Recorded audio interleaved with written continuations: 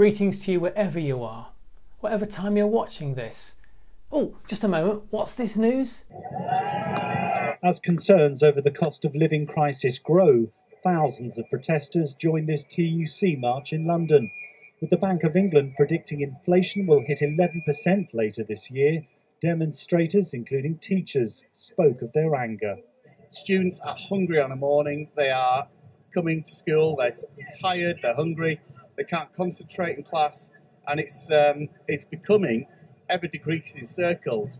Price of food going up, price of fuel going up, and if you're a young person, it makes it hard to even think what does the future look like for us. How do we feel when we see this? Is it justified? When the energy cap will be changed once again next month, do we think of ourselves or of our community? The effect that people will face physically and mentally. The fear of the sheer costs. The fear to turning on the appliance. The possibility of crawling under a blanket and in the ensuing isolation. What can we do? And they say the Bible isn't relevant? A passage from Luke 16 verses 19-31 is read to us in parts.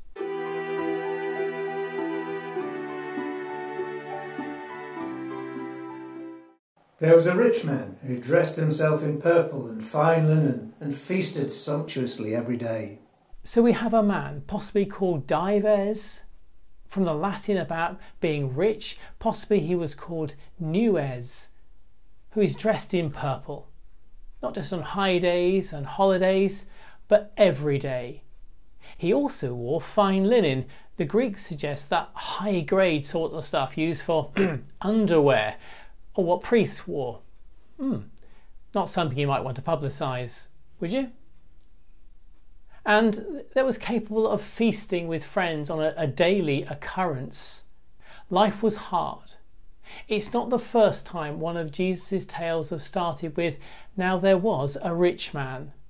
This is the second instance this chapter, with one in the previous chapter. The author of the Gospel says in Luke 16 that the Pharisees are lovers of money. Perhaps there's a theme here.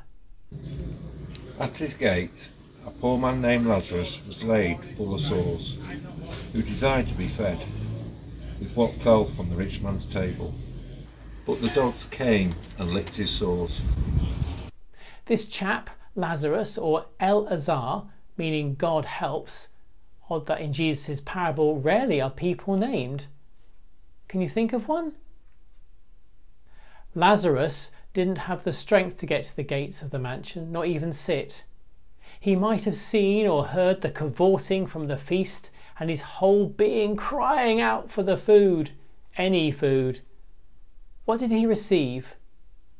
His wounds, his sores were open and were licked by the dogs. Does this remind us of the Syrophoenician woman in Mark 7? She pleads for the food which is thrown for the dogs. Now, dogs weren't generally an accepted animal, bar for guarding, or back then, but the saliva of the dog contained peptide antibiotics, and they've been found to have a healing effect. So the rich man does nothing, but the dogs allow the wounds to heal quickly. But the man died and was carried by angels to Abraham's bosom. So he died without a burial and was seen next to Abraham's bosom. That's a term to being close to God. Recall the disciple that Jesus loved who ate at the Last Supper next to Jesus' bosom. The bosom meant reclining on a U-shaped couch to the right of the host at the meal. But he didn't die as a beggar. The word poor in the Greek is the same word used in blessed are you who are poor in spirit. The poor widow who offered 2 mites wasn't a beggar. Lazarus neither sits nor begs. He's a figure so poor that can't even identify with him. But is being poor a way to get to heaven?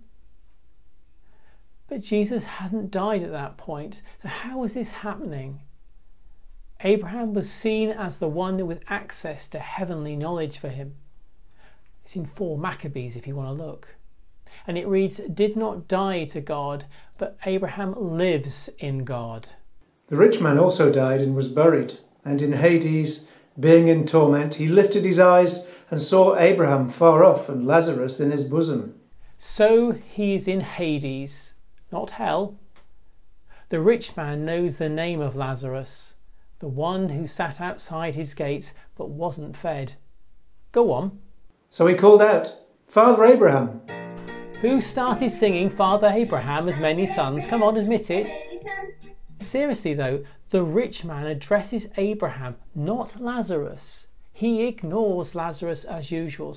Apologies. Can you go on, please? So he called out, Father Abraham, have mercy upon me and send Lazarus to dip the end of his finger in water and cool my tongue, for I am in anguish in this flame.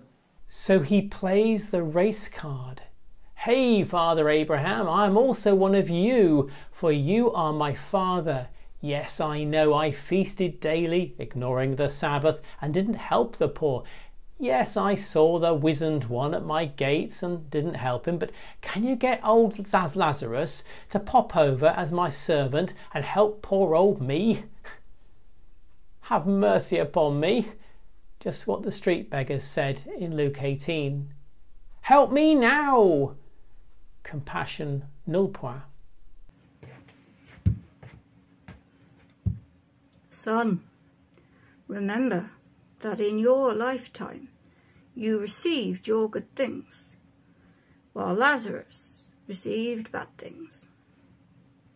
But now he is comforted here, and you are in agony. And besides all this, between us and you a great chasm has been fixed, so that those who want to go from here to there cannot, nor can anyone cross over from there to us. Is Lazarus the one in a position of power now? So why doesn't he speak? Did the rich man earn the good life? Did Lazarus earn the bad life? Is living a bad life, being poor, a consequence of our behaviour? A sin, as they might have said? There's a phrase, as Christians, we are to comfort those in discomfort and discomfort the comfortable.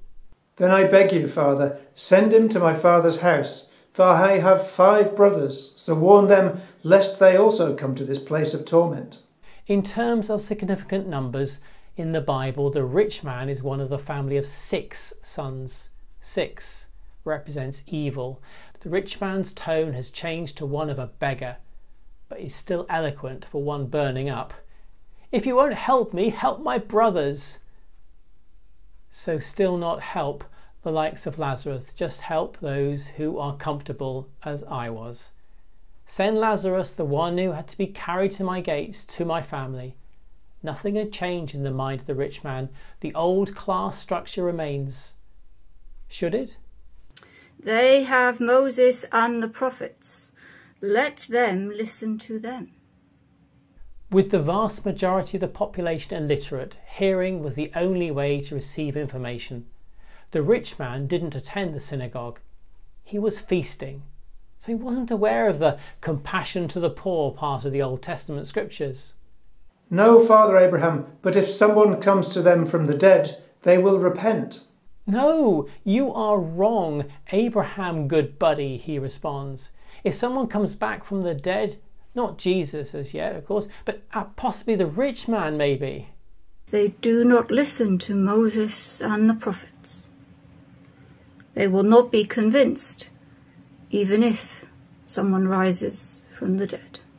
If this story predates John 11 and the raising of another chap called Lazarus, then there's no evidence. But we do have the evidence. Lazarus is outside the home, so compassion fatigue may arise. Be wary of those opportunities of compassion right outside our door. Lazarus's silence may be indicative of the response conveyed by Paul as an attribute of love, patience.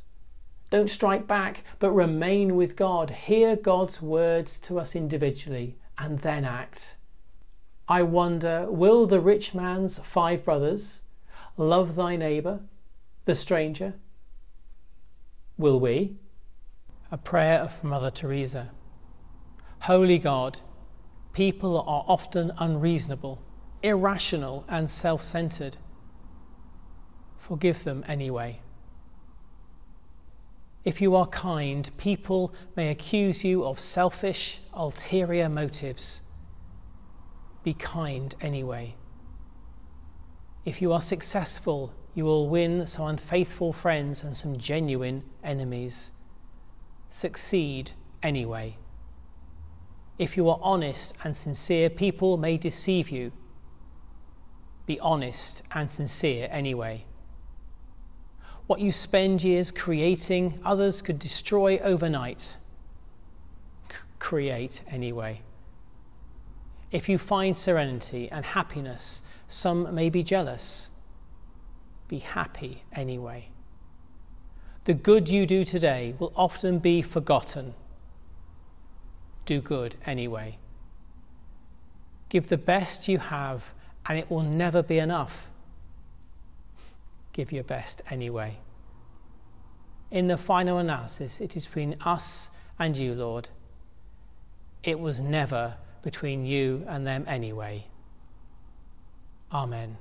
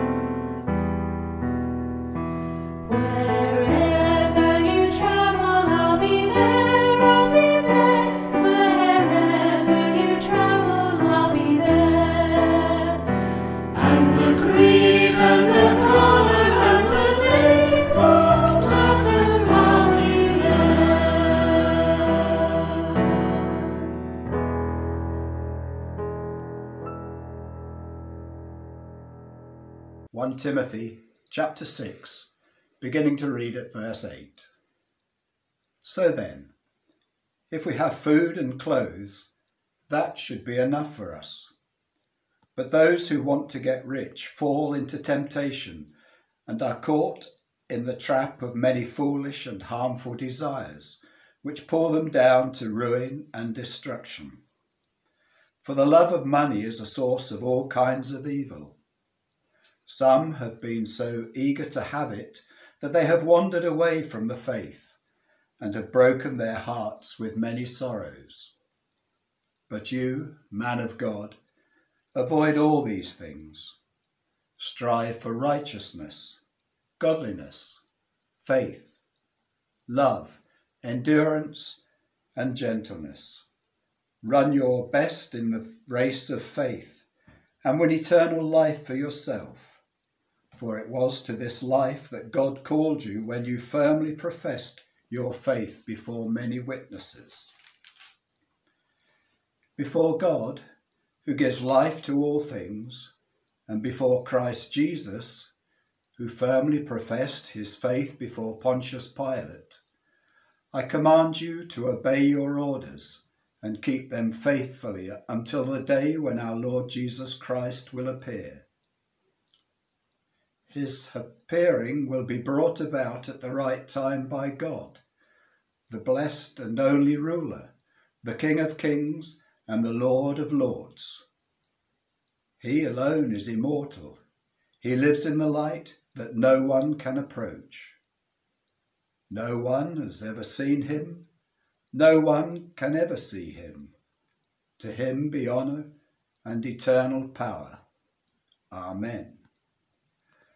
Command those who are rich in the things of this life not to be proud, but to place their hope not in such an uncertain thing as riches, but in God, who generously gives us everything for our enjoyment.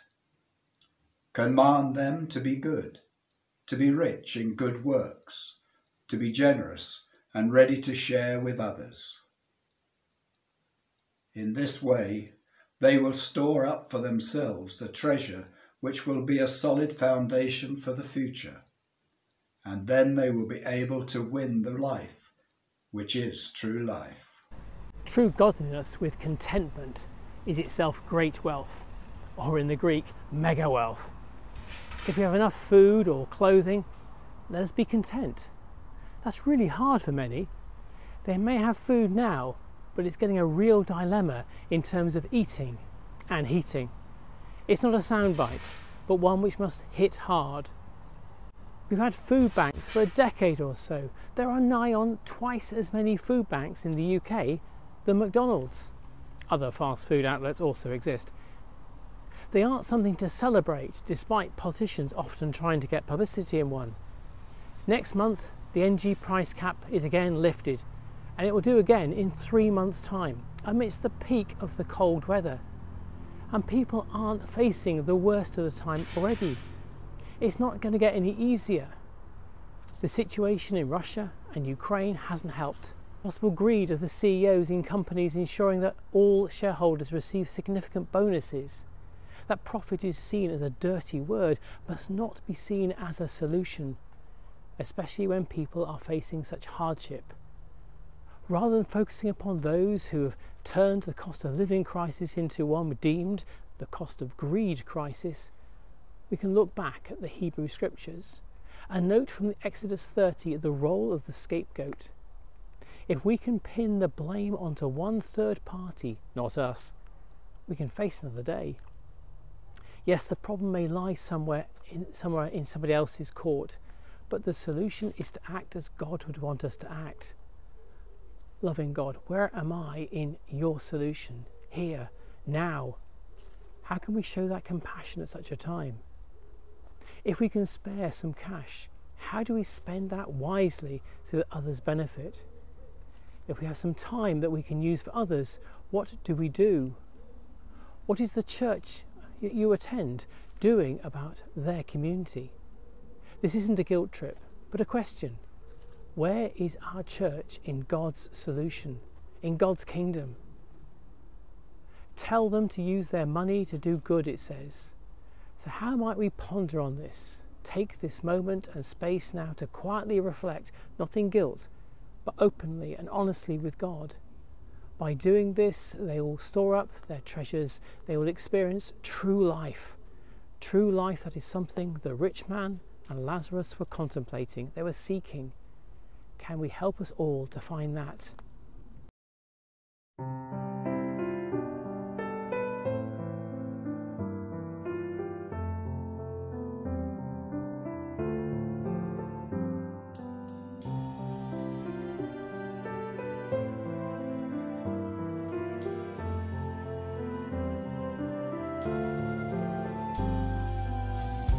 Take this moment, silence, space.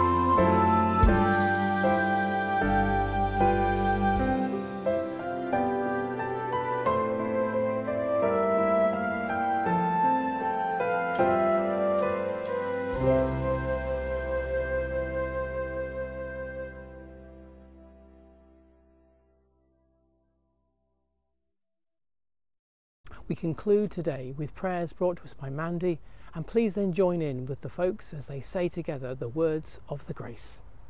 Holy God, we come to you this week following such heartache for the royal family, to pray for them as they publicly grieved over their mother, grandmother and aunt. May they know of your peace. May we support them as they continue to grieve, and we also support those who are grieving over their own losses, some recent, others from possibly during the COVID pandemic. We bring before you those in Pakistan who are still seemingly silent with the lack of media coverage, struggling with the vast floods in their country, the problem of accessing safe drinking water and food. We pray for those in the western parts of America, suffering from the typhoon and the abnormal temperatures. This is your world that we are desecrating. Help us to make the necessary changes to allow all to flourish. We pray for our government as they plan to mitigate the significant increases in costs for energy, for homes and businesses. May we hear the cries of those suffering and seek to help. And we lift up those who we know are struggling and need your peace at this time in the silence.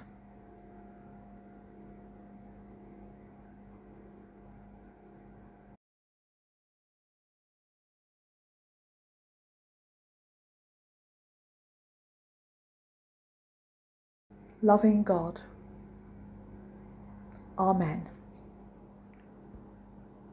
May the grace of our Lord Jesus Christ and the love of God and the fellowship of the Holy Spirit be with us all, now and evermore.